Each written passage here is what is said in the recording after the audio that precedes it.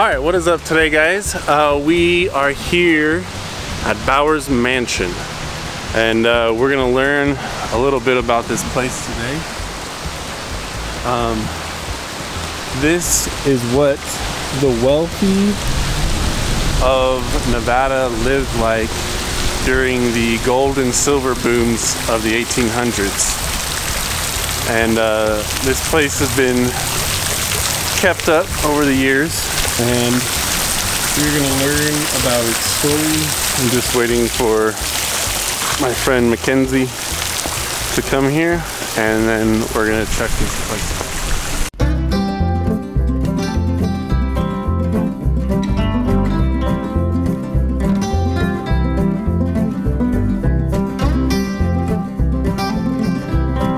What's up, you guys? I'm gonna let my pal Prospector Pete tell the story on this one. So if you want to go on adventures with me, hit that subscribe button and enjoy the video. Article read from theculturetrip.com, written by Lisa Rogers. The history of the Bowers Mansion is one of merriment and tragedy. Vast fortunes, big losses, psychics and suffragettes, all ending with picnics and playgrounds. The mining boom that hit Nevada in the mid-19th century created fortunes, and in turn those fortunes created some spectacular buildings, from the Nevada State Capitol building to the 4th Ward School. One of the finest is the Bowers Mansion, which became as the showplace home of the wealthy elite and became a shared home for all Nevadans to enjoy. Located near Reno and Carson City, the Bowers Mansion is named for Allison Allie Oram Bowers and her third husband, Lemuel Sandy Bowers. Born in Scotland, Allie ran a boarding house and a laundry in the town of Gold Hill, Nevada. She was also known for having psychic abilities and offered fortune-telling and crystal ball gazing, along with her services in the way of food, clothing, and shelter. Some miners who didn't have cash gave Allie a piece of their mining claims instead, and through this, she accumulated a fortune. As an impoverished young woman, Bowers claimed to have had a vision of herself living in a mansion, and she used her new wealth to make that dream come true. She had bought the land years earlier with her second husband, kept it in the divorce, and now decided that she and Sandy would build the most elegant home the territory of Nevada had ever seen. The Bowers spent over a year traveling Europe, spending $100,000, about $2.5 million in today's money, buying furniture and art for their spectacular home. They also came home with an adopted daughter, Margaret Persia. Once finished, the mansion had unique furnishings, marble statuary, and doorknobs and hinges of solid gold and silver from the Bowers' own mines. Of course, no boom lasts forever, and the combination of financial extravagance and the declining of the mining industry hit the Bowers family hard. Sandy died in 1868, and Margaret Persia passed away in 1874. Allie was forced to turn her mansion into a boarding house and frequently hosted picnics for residents and other local organizations.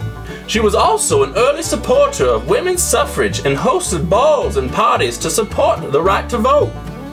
However, Allie was finally forced to sell her home at auction in 1876. She wound up as an itinerant psychic, telling fortunes in Nevada and California before she died in 1903. The mansion remained a public resort and changed hands several times. In 1946, the mansion was purchased by Washoe County with the assistance of the Reno Women's Civic Club and public donations. 20 years later, the property was updated and renovated. Today, it's Bowers Mansion Regional Park. The home has been restored and refurbished with historic pieces donated by Nevada residents. The grounds contain hiking trails, picnic areas, spring-fed swimming pools, a playground, an amphitheater, and more.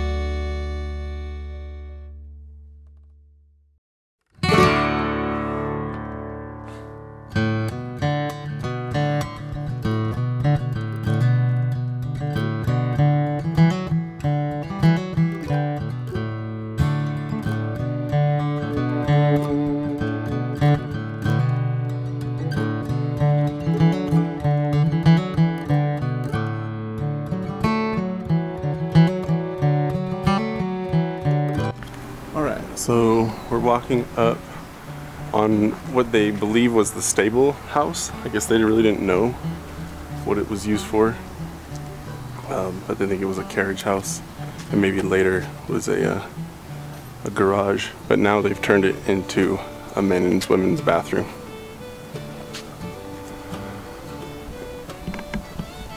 I got some old farming tools here.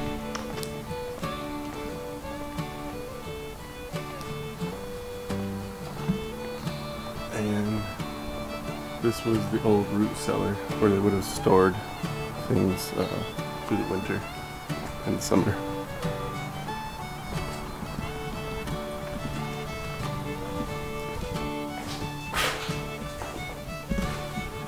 Some pictures of the railroad, the V&T caught in the snowdrift.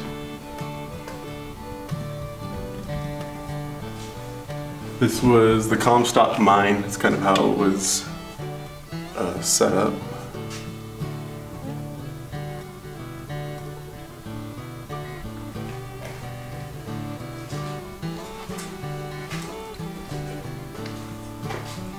Different horseshoes.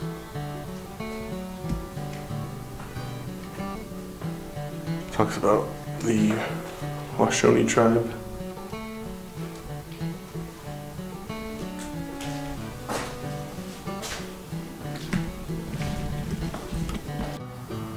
Okay, so now we're gonna walk up this hill to the family cemetery.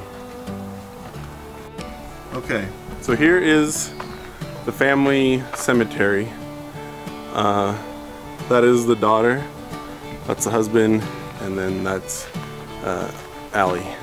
But they spelled their name different up here, and they had the years wrong. Or maybe they had it wrong down here, I don't know.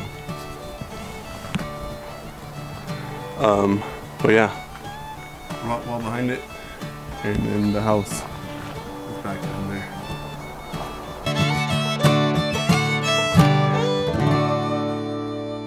Prospector